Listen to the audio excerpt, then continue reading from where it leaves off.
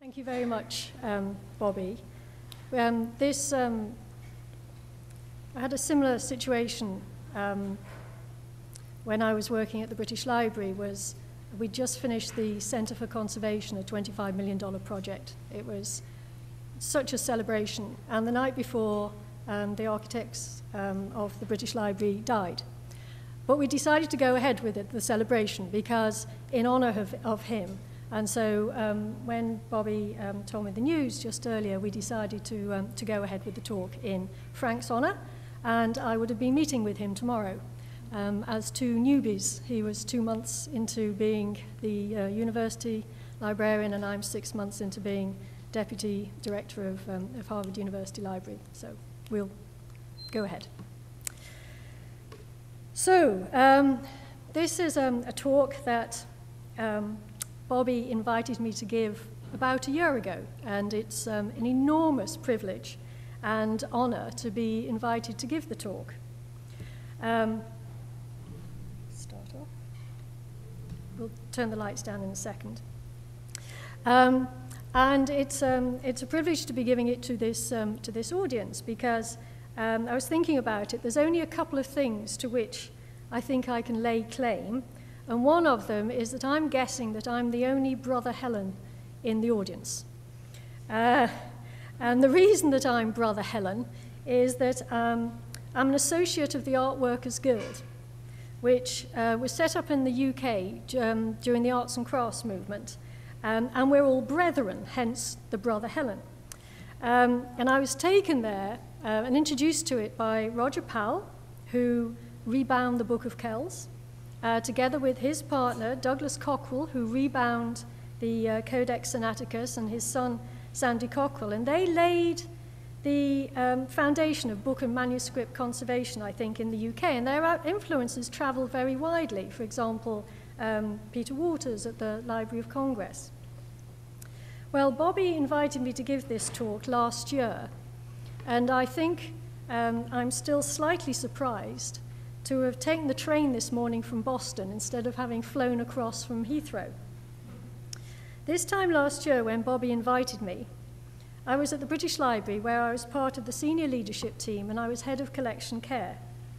I was responsible for the care of 115 million items and 300 terabytes of electronic content. And those collections and that content, it ranged from medieval manuscripts and papyri and oracle bones, through to literary authors' emails and websites of the UK web domain. So in my time at the BL, we completed the Centre for Conservation. We'd recently finished the 135 miles of storage of the storage building that built on the Yale Harvard model, high bay, high density, robotic, low oxygen storage, and 1/2 mile of stock a day was being moved into that facility.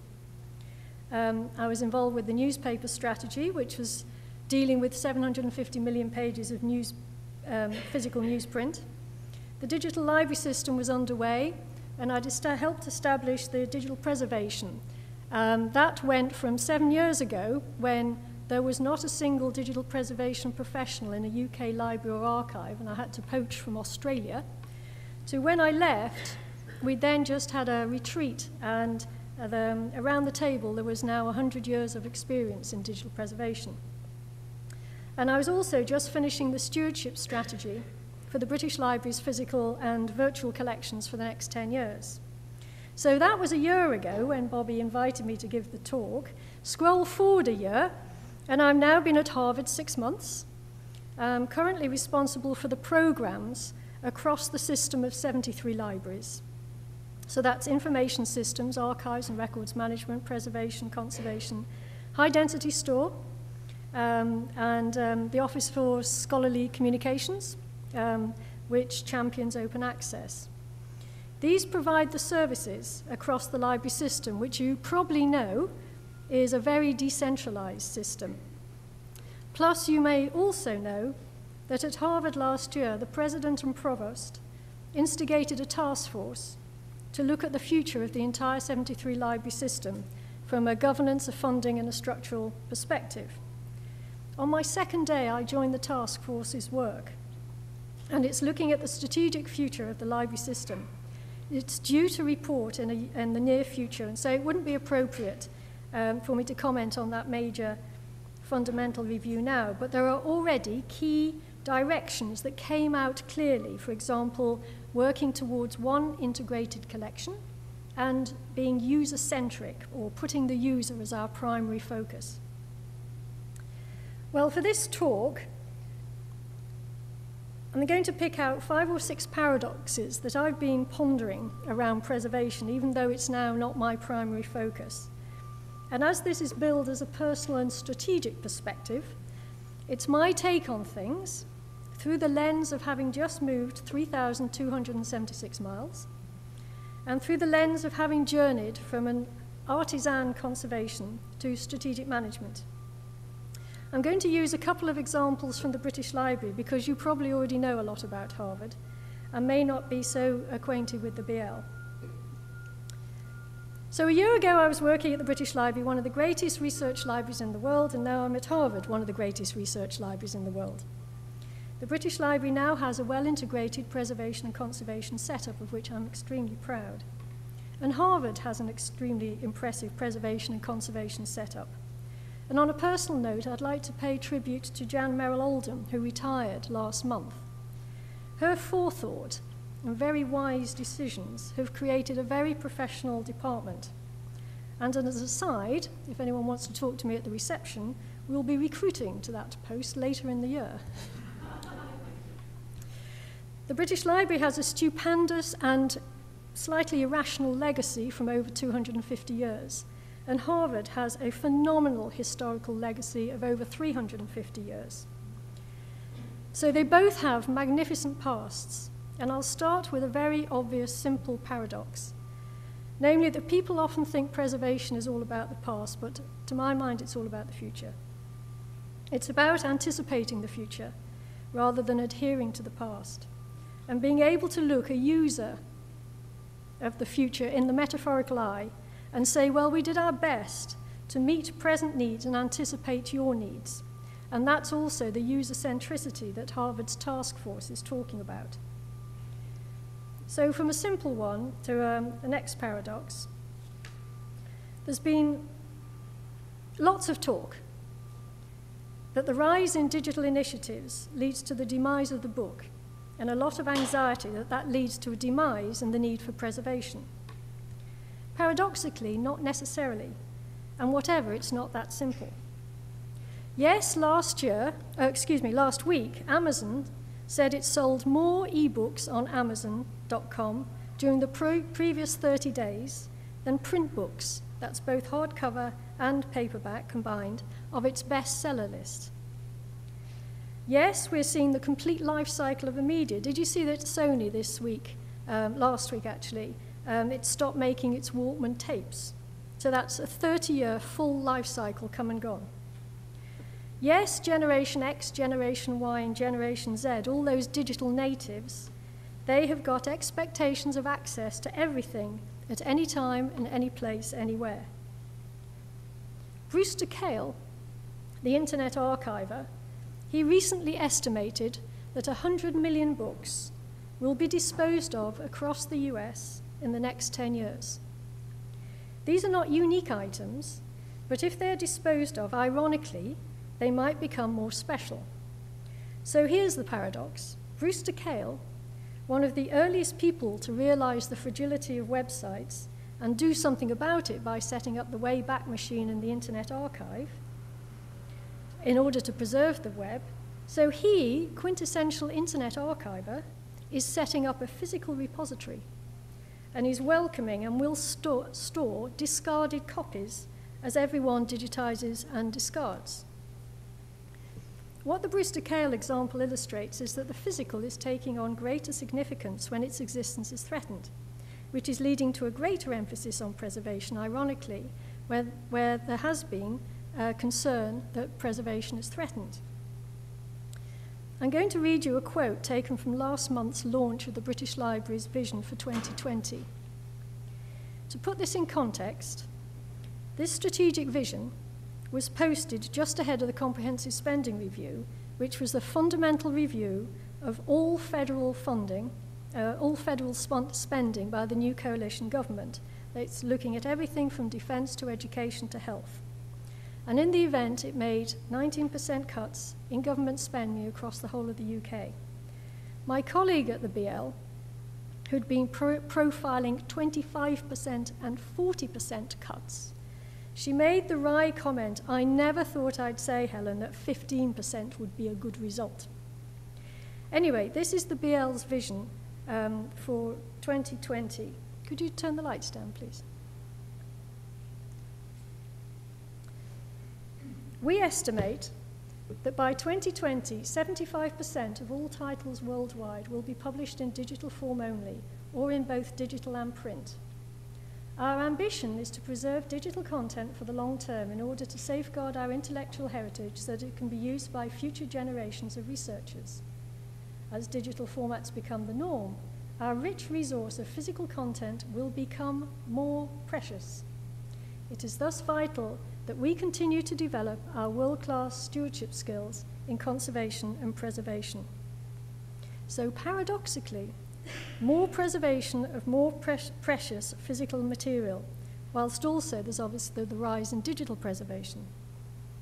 This from an organisation that is absolutely positioning itself in the forefront of the digital world. So the Prime Minister launched Digital Britain from the British Library when I was there last year. Furthermore, digitisation can lead to greater emphasis and importance on the special physical, not less. And virtualisation is leading to the creation of new digital entities. And as the mass digitisation initiatives such as Google and the boutique digitisation of small projects start to join up, they make for a new critical mass, a new massive digital entity that can be linked and mined and studied and used in ways that were unimaginable until recently. And I'll illustrate this with the digitisation and virtual reunification of the Codex Sinaiticus, which is the earliest existing text in the world of the New Testament.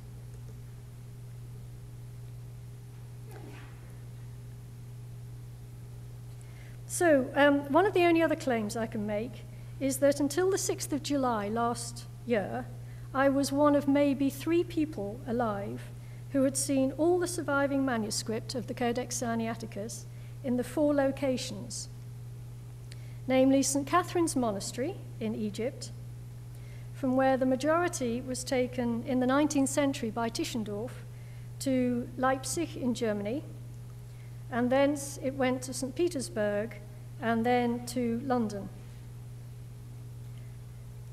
On the 6th of July last year, the digitized manuscripts were brought together virtually. And instead of their having been seen by 3 people in the world, on that day alone, they were viewed by 20 million people. So the Codex Sinaiticus project digitized all the leaves and fragments from the 4 locations. There are 347 leaves in the British Library in London, bought from the Russian government in 1933 for the equivalent of about $3 million. And they arrived unbound and were bound into 2 volumes in 1935 by Douglas Cockrell. When I worked for Roger Powell, he used to tell us stories about Cockrell's conservation and binding of the Codex. And so from a personal point of view, there was a lovely circularity in leading the conservation of the Codex Sinaiticus project some 60 years later, and finding in the archives all the materials testing and all the treatments and all the correspondence between Powell and Cockrell. Then there are 43 leaves in Leipzig University Library in Germany, and those are currently unbound. There are 4 portions of leaves in the National Library of Russia in St. Petersburg, and those are currently framed.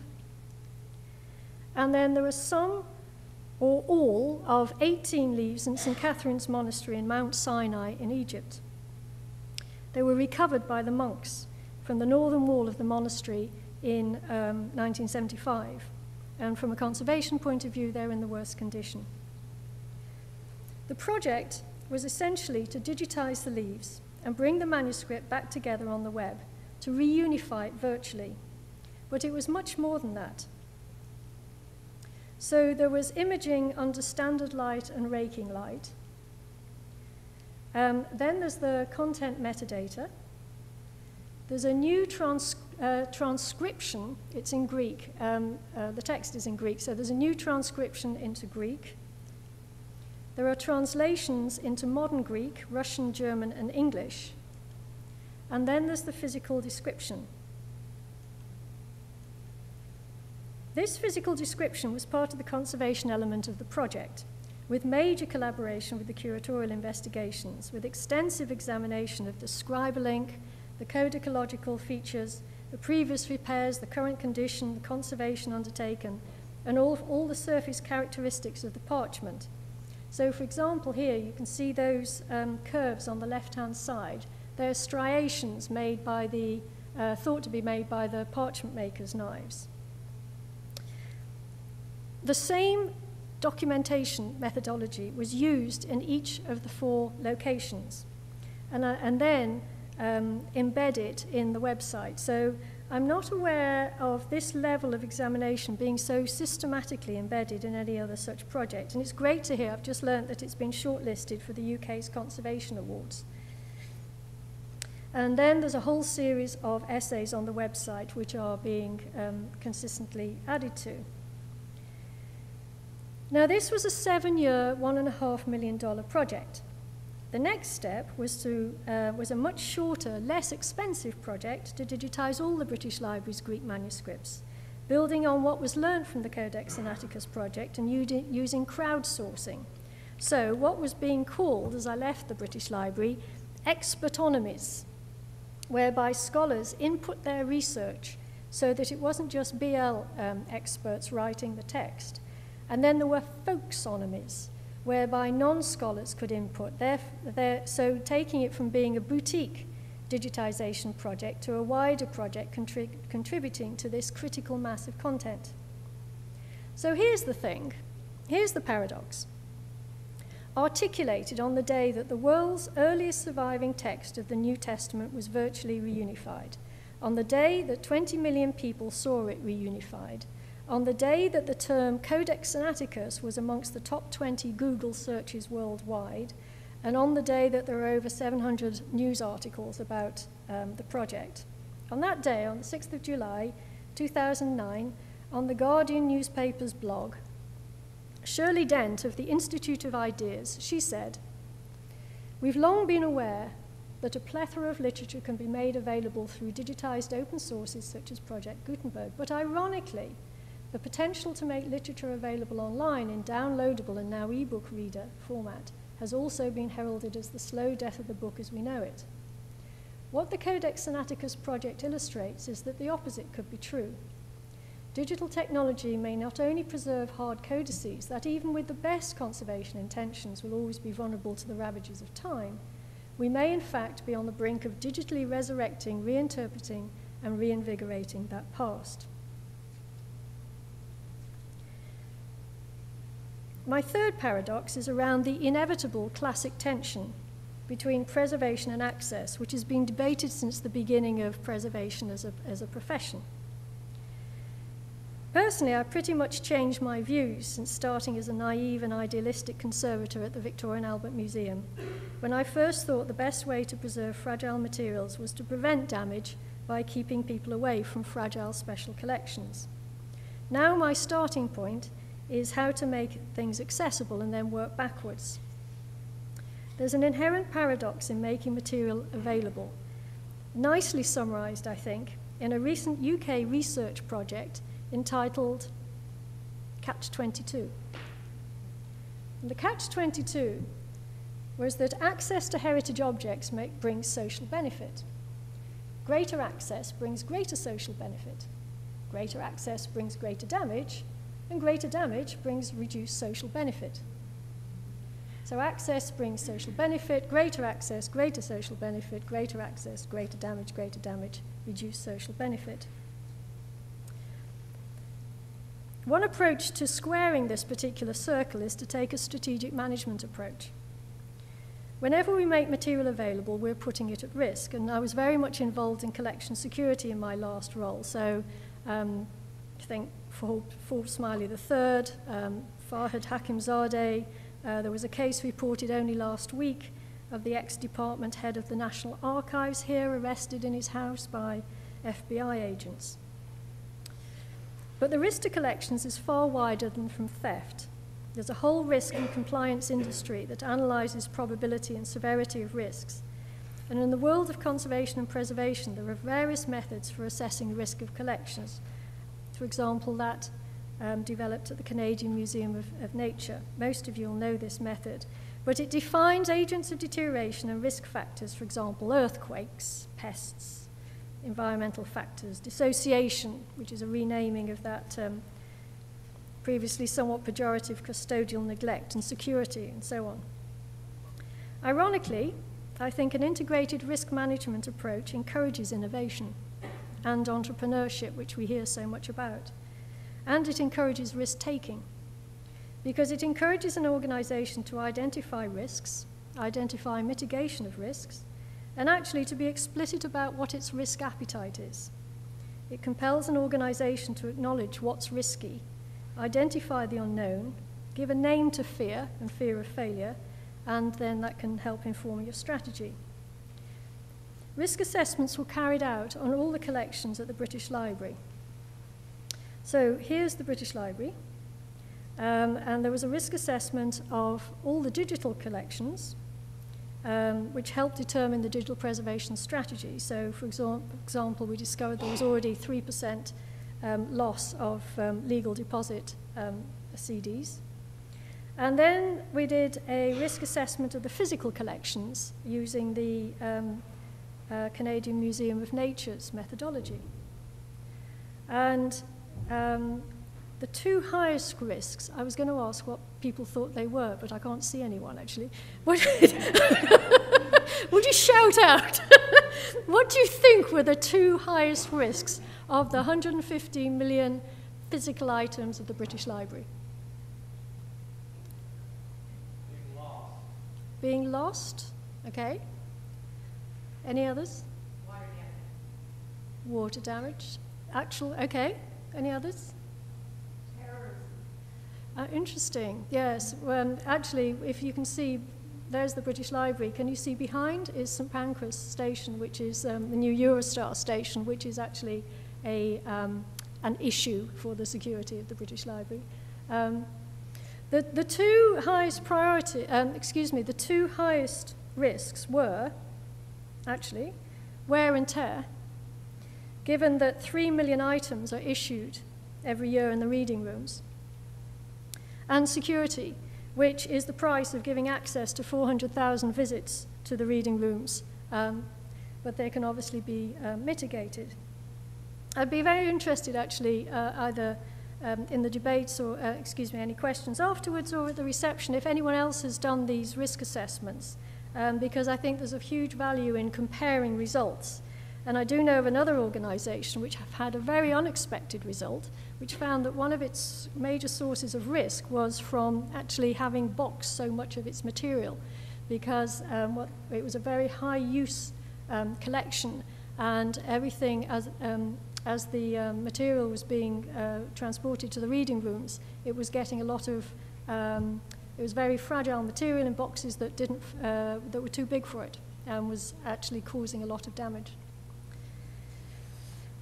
If we'd done this risk assessment 10 years ago at the British Library, I'm pretty sure that the results would have been different. I think one of the highest risks would have been from environmental factors. But since there's been massive improvement in improved buildings over 15 years, that will take the BL from before 1998, when it moved into that building, you could say none of its collections, 0% of its collections were in satisfactory environmental conditions.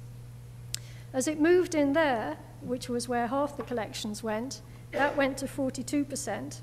And then with the completion of the massive new storage building, When that's full, the new density store is full in 2011, it'll go to 66%. So over 15 years, 2/3 of the collections will have gone into satisfactory environmental conditions. So that minimizes that risk. And I know the Canadian Museum of Nature, their risk profile changed over time. They had identified storage as a major issue, and then they made improvements and mitigated it. And as to Harvard, well, watch this space. I think I'll finish, actually, with a couple of paradoxes and contradictions around funding. And we'll illustrate it with the British Library's Centre for Conservation, which some of you may already have visited. So, preservation is the custodian and champion of long-termism, and yet, ironically, it's often trapped in short-term decision-making and funding. And a nice paradox that I've observed in my first few months here in an endowment culture is that a lot of preservation is supported by non-core funding and soft endowment or fundraised money. The good side of this paradox is that it does generally seem attractive to donors and endowments, but I would be very, very interested in your thoughts and experience on this. Well, at the BL, I encountered an infuriating paradox. When we were fundraising for the $25 million Centre for Conservation, which I was very heavily involved with over 9 years from its conception through to its completion. So this is the back of the British Library and is the Centre for Conservation, which is the first new build since the St Pancras building was completed in 1998. And there's the Eurostar station at the back. This was a major project. It included state-of-the-art studios for audio and book conservation. And fundamental, absolutely fundamental to the whole concept was public access. These studios were designed to have weekly behind-the-scenes tours for the public, and lectures and seminars. The entrance is a permanent exhibition about what is inside the building. And so, for example, on the right there's an interactive where you, as a visitor, can make decisions about how to conserve, I think it was a 19th century printed book. Or you can preserve a sound recording, such as, I think this was Nelson Mandela's trial tapes. And you can compare your restored version with that of an audio archivist's. There was a huge emphasis on training and development of both staff and also of the profession, and we set up a foundation degree in conjunction with the University of the Arts. There were sponsored internships in book, paper, and audio conservation and preservation. So this was a high-risk project. It was the first capital fundraising project for the British Library. And the irony was that we could get funding for the training, for the internships, and we could get funding for the public programs. So that this exhibition area, we could have sold the naming rights 5 times over. But for the conservation, we couldn't get funding, as that was seen as a core mandate of the British Library. And ironically, fundraising for the building was challenging as well, even though usually people will support buildings and equipment and not what goes on in them. And yet, the irony was, if we didn't get the funding for the building, we couldn't do the activities. We couldn't do the conservation, the training, the public programs that went on inside them. So, lots of paradoxes, lots of ironies, lots of contradictions. What are some of the lessons from my professional journey from artisan conservation? When Roger Powell, he used to introduce all his assistants as 4th generation arts and crafts. So I've gone from artisan conservation to strategic management in large-scale research libraries in a climate of cloud computing and crowdsourcing. Well, the spectrum of preservation has got bigger, broader, wider, and more complicated. From artisan conservation at one end of the spectrum, there are many, many more shades through a whole rethinking of environmental parameters of storage and energy efficiency, through to collections-wide risk assessment, through to bit stream preservation, emulation, and virtual universal computing. The spectrum of preservation has got bigger, broader, and wider. And all this chopping of preservation and conservation into little chunks of book and paper and photographs and audio, visual, and digital, I don't think it makes sense anymore. They're all part of that continuum of information mediums, and they're all interconnected. And for those working in the field, no job is unchanged. Mine has changed exponentially, almost beyond recognition.